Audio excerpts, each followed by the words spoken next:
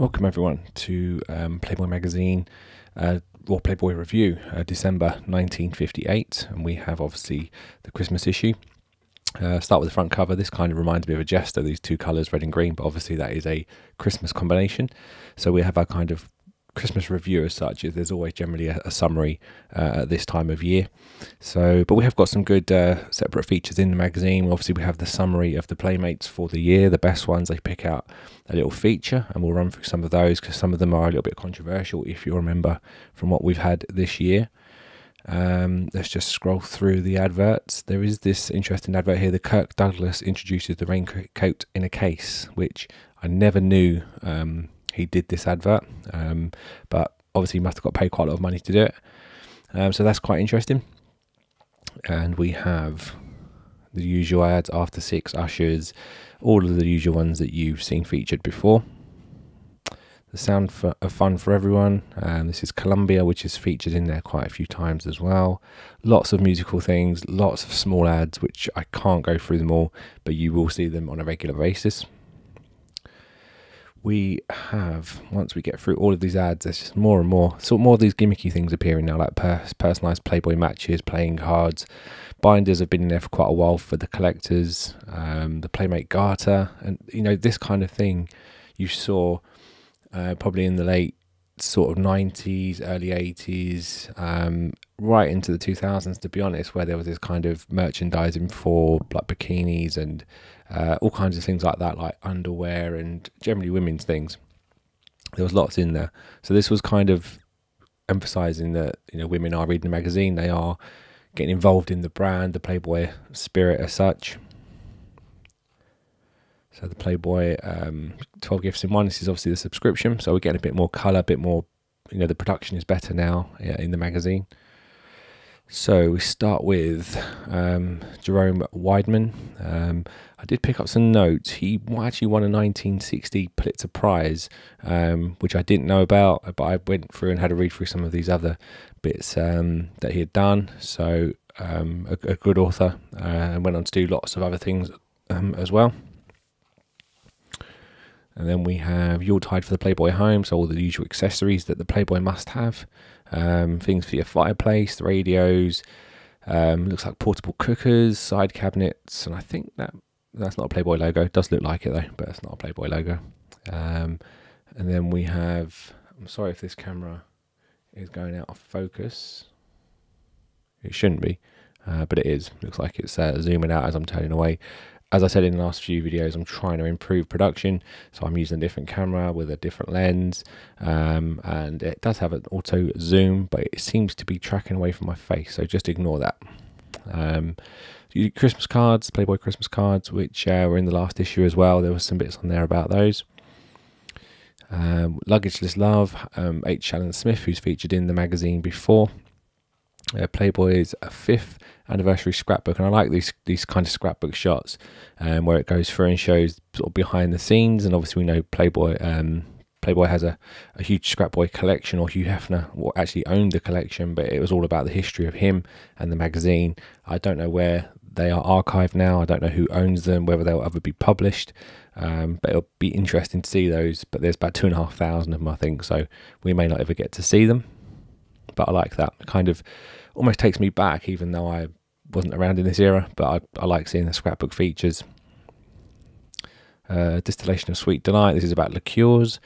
Not a huge fan of liqueurs myself. Find them a bit too sweet in most cases, but when they're in chocolates, kind of like that though.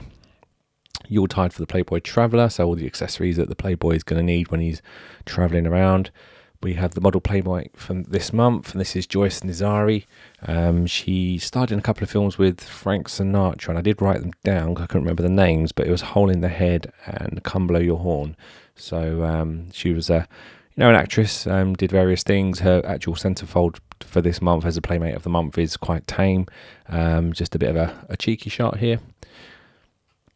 On all the usual things when she's on holiday, sunbathing, so tame for a December centerfold, but we do get a nice summary of some of the other ones for the month, so that's a kind of bonus.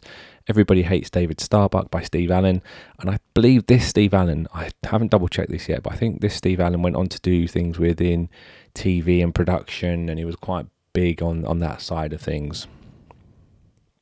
Man at His Leisure, and then we have On the Scene, What Makes People Tick, and this is another interesting guy, John Frankenheimer, and he directed I think the film Ronin, and I believe he did Manchurian Candidate. I cannot remember off the top of my head, but I believe it was those two. So yeah, this is obviously him back in 1958, but he went on to do some big things as well, and I think he passed away around 1998, maybe a little bit later. So we had the Yuletide for the Playboy Sportsman, all the usual things that you would find in a sportsman's house, the tennis racket, the gun, you know, just that kind of weird thing that this man would be doing all of these things. He'd have all of these hobbies, but obviously it's not the case. This Jack Gold cartoon I think has featured in the magazine before.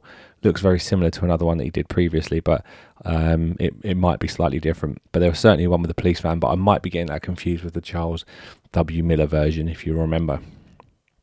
And then we've got more Yuletide gifts. The Seven Sheiks of Arabia by John Sack. More cartoons. John Dempsey hasn't been in a magazine for a while. We're Running a Little Late by Garson Kanin. Ribboard Classic again, which I skipped through most of these because they came quite repetitive. If you're new to the magazine, there was lots and lots of these Ribboard Classics which I was going through, but they were quite lengthy, so I've kind of moved away from those. Playboy's Most Popular Playmate. So Playboy's Most Popular Playmates, said that a bit too far. So we have The Girl Next Door. So yeah, we'll go through all of them, and this will feature the controversial ones. So we had Elizabeth Ann Roberts, who you remember was only 16 when she starred in the magazine. It went to court, and Playboy were found to be innocent, and you know, had no knowledge that she was actually underage, and the mum attested the same, that she had sort of lied, but nothing sort of came of it. And then we have Jane Mansfield, who's been hugely popular. I know that when I put screenshots up on Twitter and Facebook, and the actual video with her featured in it has got quite a few views. I want to say quite a few, I mean a few hundred. They're still building it, you know, we will get there into the thousands eventually. Janet Pilgrim, obviously another big feature. She was obviously the office secretary, if you remember. If you don't, go back and have a look at that particular issue when she first featured. I can't remember which year it was, but search through the YouTube channel that I have and you'll find the video in there, or have a look on 109 Media on Twitter or Facebook, and you'll see it on there. So the December issues for me always seem to be a bit of a letdown, because they are, like I say, a bit more of a summary, but you've got some pretty good good Playmate of the Month, but you know, it's a bit tame in terms of imagery, but some good writers and some prominent people who went on to do some pretty big things.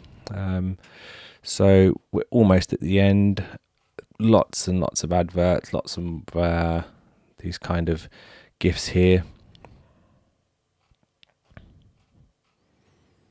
And remember to pause this if you want to see anything in particular. I kind of scroll through them because I've seen so many of these ads before, but if anything that looks interesting to you or something you're curious about, just give it a pause and have a look. There was an advert that I saw in here, but I cannot find it again now, which is a shame, but I'll probably point it out in the next issue when I see it. So that's us done for December 1958, and we're going to head into January 1959, which I am reading at the moment. I've kind of skipped ahead a few years as well. I've sort of dabbled into the 60s to see what Playboy was like at that time, and it's actually completely different.